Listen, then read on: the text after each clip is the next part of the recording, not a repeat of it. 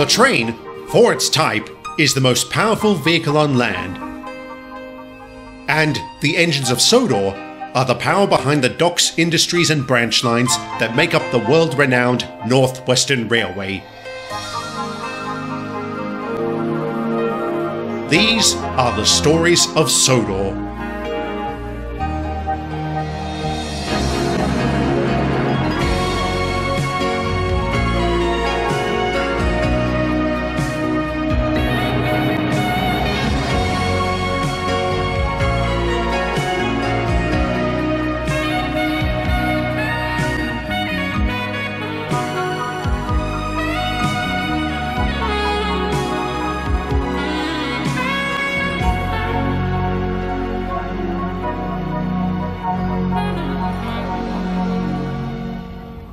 I'm sure it didn't escape anyone's notice that I neglected to talk about several key points in my previous story.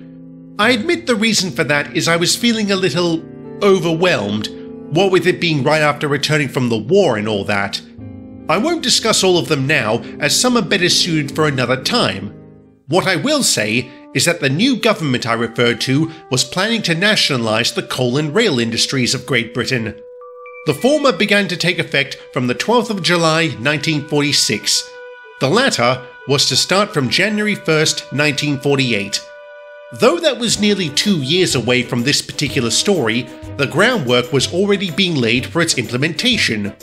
This included building new engines and rolling stock to a standardized format, and grouping together certain regions as joint railways. Sodor became one such joint railway, and effectively, we stopped being middies or nor'easters, though such terms took a long time to fade away. Mr. Zorro became our director, and he did a sterling job given the enormity of the task before him. And though he was criticised by the board for not replacing Colin and Lily sooner, he held firm for a long time, wisely taking into account our feelings on such a move. However, he couldn't hold out indefinitely, not as the workload began increasing. And on June 2nd, 1946, the two new engines arrived on Sodor.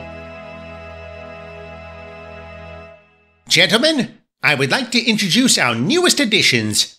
Say hello to Peckett and Samantha. How do you do, lads? Hello, everyone. Nice to meet you. Likewise. Welcome to the island of Sodor. Thanks. You've got a lovely little operation here. Reminds me very much of my old line. And where might that be? The Somerset and Dorset Railway. And what about you, Samantha? I worked for a colliery in South Wales before it was closed during a recent inspection. Ain't that a good sign? One colliery closed and a couple dozen workers laid off at Marston Heights, all before the NCB has even gotten started. Doesn't give me much hope for when we go national. Are you finished, Diesel? Huh? Oh, yes, sir. Sorry. All right. Now that introductions have been exchanged, it's time to get to work. Peckett, if memory serves, you have branch line experience, correct? I do, sir.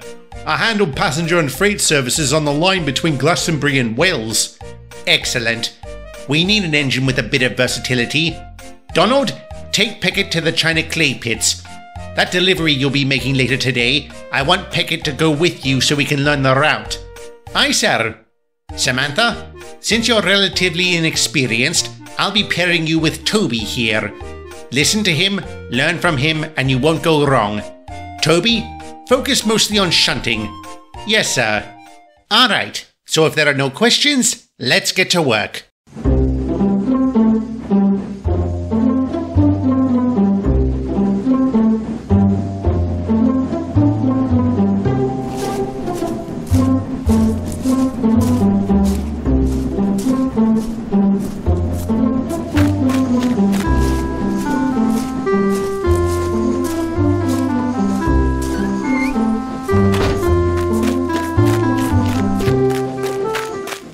Mr. Zorro! Yes, Dennis? We just got a call from the manager of the Skarloey Railway. He wants to know why those spare rails weren't delivered yesterday. Because there was a points failure at Knapford trapping the train in a siding. Didn't you know that? No, sir. No one told me. I told Carter. And to think I thought managing just my section of Sodor was an ordeal. All right, I'll call back the Scar...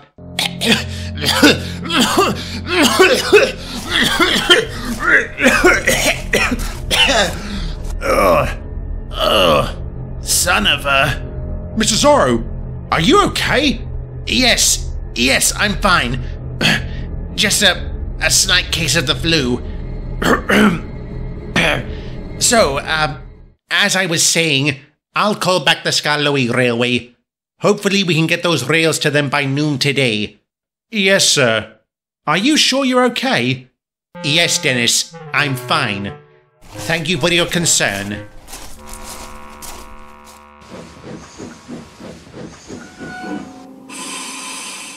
You know, for someone who's relatively inexperienced, you're catching on very quickly.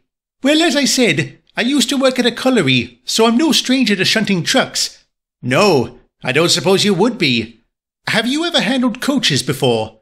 No, never, but I'd like to give it a whirl. That's good, because a passenger ship will be docking in about half an hour. Can you take those coaches to the station over at the terminal? Is that the one on the west side of the harbour? Yes, next to the quays. Not a problem. Good. Now before you set off, I have to tell you coaches are not like trucks. You do need to handle them more carefully. I can manage that. No worries.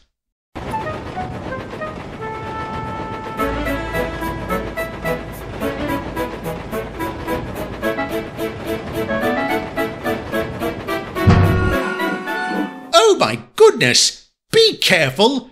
Come now, I barely touched you. Barely touched us. You nearly smashed us through the buffers. I can arrange that if you like.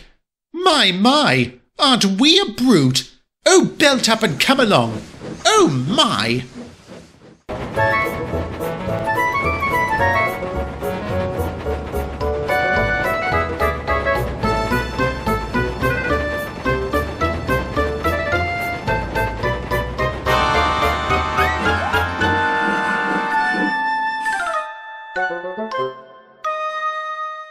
Oh, thank heavens the ordeal is over!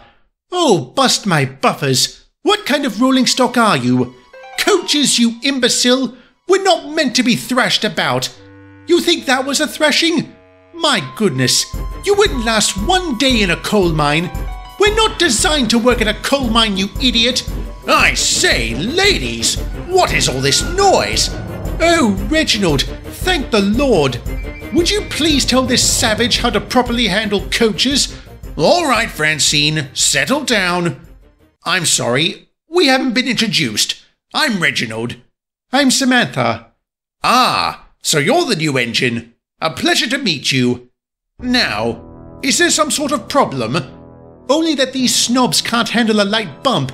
It was far more than a light bump, I can assure you. Look, I'm an industrial engine. I'm used to handling trucks, not coaches. An industrial engine? I should have known. A proper engine would know better. Francine, I am surprised at you.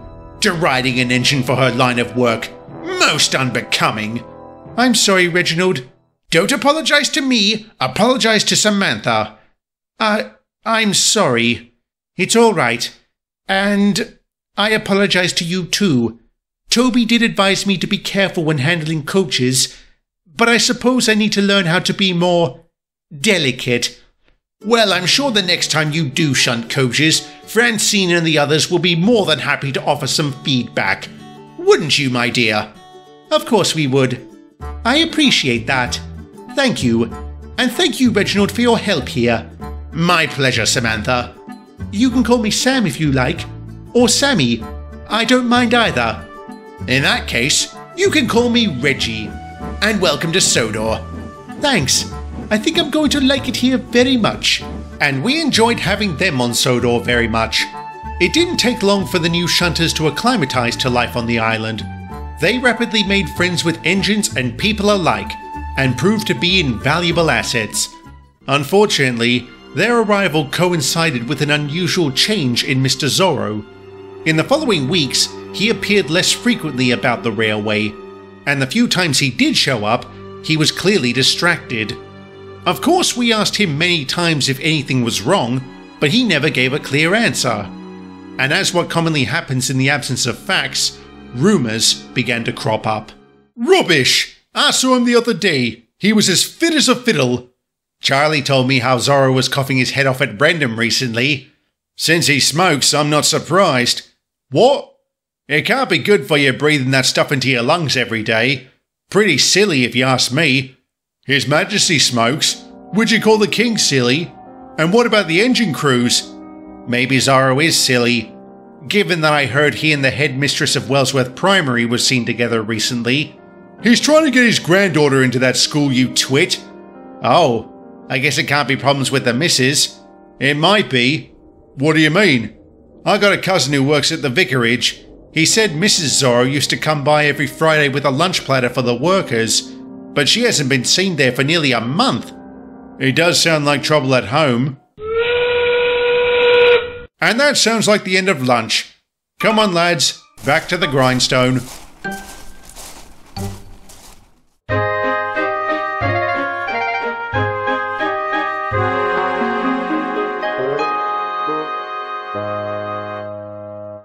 How's it coming, lads?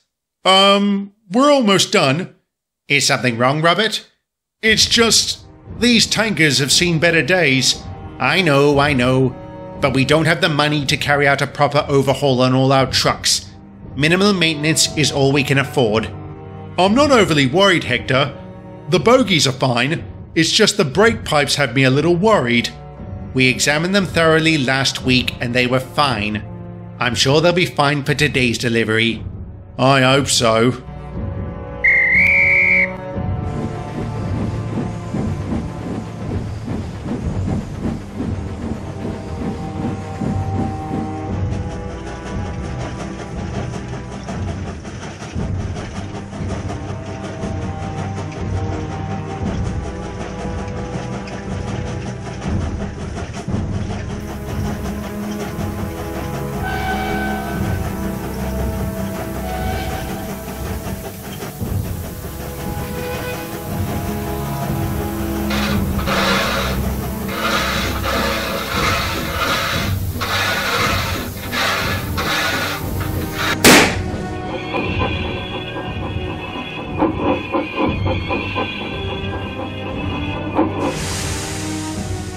Oh, for crying out loud!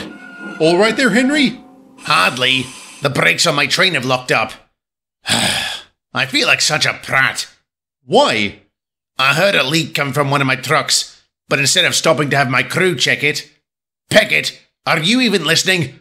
Henry, there's smoke coming from your train! What? How did that happen? Forget how! We need to get out of... Oh no! That's Gordon! Crikey! He must be coming through with the express! If these tankers blow, we gotta get this train off the main line! I can't! The brakes have locked! Peckett, what about a milkshake? Gus, you're a genius! A milkshake? What in blazes are you talking about? Watch and learn!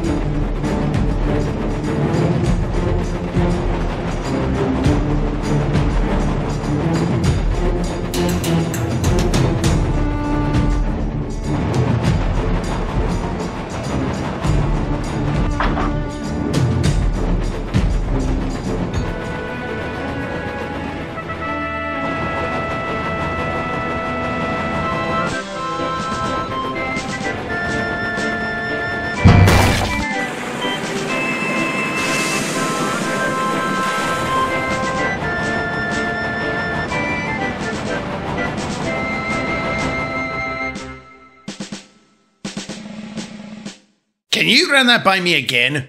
The leak in the brakes caused the blocks to grind together. The heat from the friction resulted in the contents of a particularly bad set of brake shoes expanding, and after the emergency pressure relief valve burst, they caught on fire. Bust my buffers! I didn't know that was possible. Does that sort of thing happen a lot? No, but when it does, it's usually because the rolling stock in question has been poorly maintained. That's a pity. I would have thought the oil depot would have been more conscientious about keeping its trucks in working order. Me too. Needless to say, we'll be conducting a swift investigation on the matter. And I'm ordering all fuel tankers be shunted pending a thorough inspection. That's not going to sit too well with a lot of our clients. We can always tell them no point in crying over spilt milk. Okay, that's a good one. And so was using the milk to put out the fire. Great job, Pickett. Yes, indeed. Well done. I never thought I'd ever see a milkshake put into action on Sodor. Hang about. This milkshake thing is the real deal? Of course. It's something of a running joke among the fire and rescue service, using milk to extinguish a blaze. And we have the Somerset and Dorset Railway to thank for that. Why? That's all we had during the summer of 1936, the same year we were going through a particularly bad drought. So you smashed up milk trucks? Not all the time, but when we were pulling a train carrying milk and we happened to be passing a fire, well, you might say we were duty-bound to act. I just hope Mr. Zorro sees it that way. I'm sure he will. That is, if we see him long enough to explain the situation. I don't suppose you lads know what's going on with him. No. Do you? No. But I hope he provides an explanation soon. Some of the rumors going around are very disconcerting. How's it looking, Doctor? It's not good. You can't put it off any longer, Mr. Zorro. If you have any hope of beating this, you need to begin the treatment now. Can I afford one more day? What on earth for? I need to tell my engines what's going on. You mean you've been keeping it a secret from them? What about the rest of your staff? Some of them know. The board mostly. I couldn't very well hide this from them. But my engines deserve to hear what's wrong. And they deserve to hear it from me. Mr. Zorro, I cannot stress strongly enough how urgently you need this procedure. One day, Doctor. Just one more day. One day. But if you don't come back of your own volition, I'll drag you in myself. Understood. Thank you. Good morning, engines. Good morning, Mr. Zorro. You're here early. Yes. That's because I have something very important to tell you. And yes, it's about why I've been so scarce these past few weeks. What's the matter, sir? I have lung cancer. I was diagnosed about a month ago. The good news is it's an early stage of the disease. The bad news is I have to undergo an operation. And after that, I'll be taking part in clinical trials for a new kind of cancer treatment. What sort of treatment, sir? It's called chemotherapy. I don't know anything about it, only that if it works, it will revolutionize the treatment of all cancers. But needless to say, this will be a long and arduous road for me. And whatever the results, I won't be able to continue performing my duties on this railway. As such, I am resigning as director.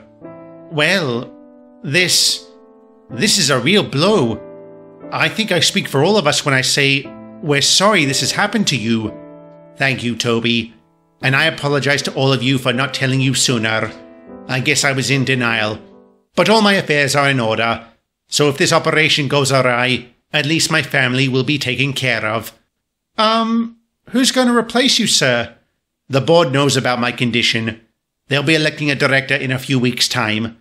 Until then, the acting controller will be Basil Corbett. You could almost hear the collective churning of boilers when that announcement was made. There was intense unease across the rest of the island when word of this arrangement spread. Basil Corbett had long been a part of Sodor's railway history, and not always in a positive way. As to the kind of man he was and the specifics of his tenure as acting controller, well, that will have to wait until next time.